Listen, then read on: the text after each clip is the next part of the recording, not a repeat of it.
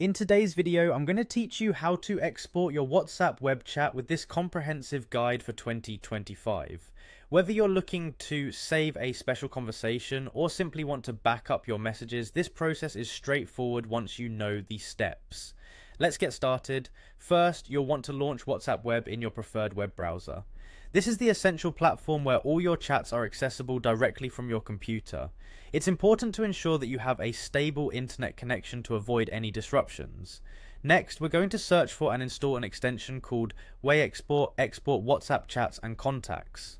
This handy tool will be our magic wand for exporting WhatsApp chats effortlessly. You can find it easily from your browser's extension store. Once you locate it, go ahead and click Install.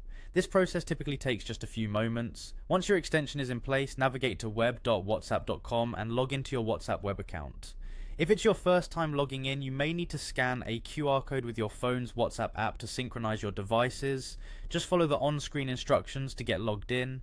Now that you're logged in, go ahead and choose the specific chat you'd like to export. It could be a conversation with a friend, a group chat, or even an interaction with your family. Take a moment to decide which chat is important for this export process. Having identified the chat you want, the next step is to look for the WAExport extension icon in your browser's toolbar. Usually this is located on the top right side alongside your other extensions. Clicking on this icon will open up the exporting options. As you explore these options, you'll need to select a date range. This will determine which section of your chat is going to be exported, whether you want the entire chat history or messages from just the past month. Adjust the date range to suit your needs. The next decision involves selecting the type of export format that suits you best. Typically, you have choices like HTML, CSV, or text file formats.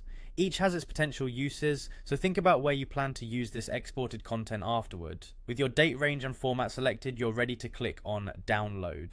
However, there's one more confirmation step where you choose your desired file format from the options like CSV, HTML, or TXT. Once you've made your choice, hit that download button confidently to initiate the export process. Finally, your chat history will be downloaded as a file which you can then save to your computer. Now you have a tangible copy of your important conversations, saved securely for future reference. And there you have it, your guide to exporting WhatsApp web chats in 2025. Remember, technology continually evolves, so keeping this guide in your digital toolbox can be incredibly valuable. Thanks for watching and happy exporting.